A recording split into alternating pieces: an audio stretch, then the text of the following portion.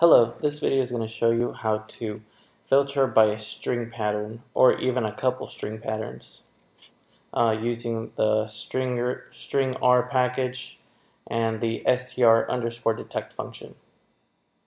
First thing we're going to do is we're going to activate the stringr package and the dplyr package, and we're going to bring in some data. So we'll bring in some Los Angeles Dodgers pitching data.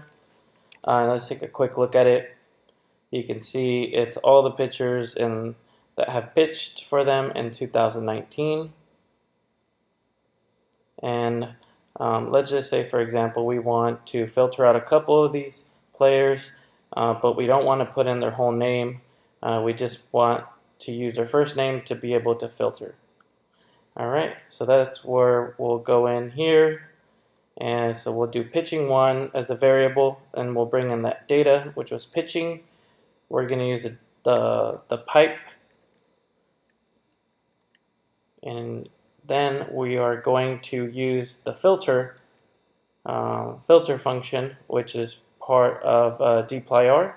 So we're going to say we're going to filter and str_detect. The name is the column. That's the in our data, and we want any name that has the pattern Clayton, for Clayton Kershaw, or so this little, I guess the vertical line is the or symbol in R, str_detect, and then same from the column name, and then for it to say Ryu, right? I don't remember what his first name is. I just know his last name is Ryu. So let's go ahead and run this. So as you can see, there's been a total of 25 pitchers. Once we run this, we can see there's only 2 rows and still the same amount of columns.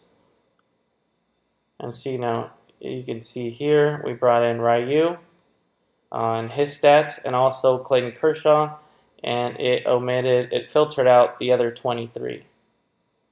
Alright, and that's how you filter using the str function. Str_detect function. Thank you for watching.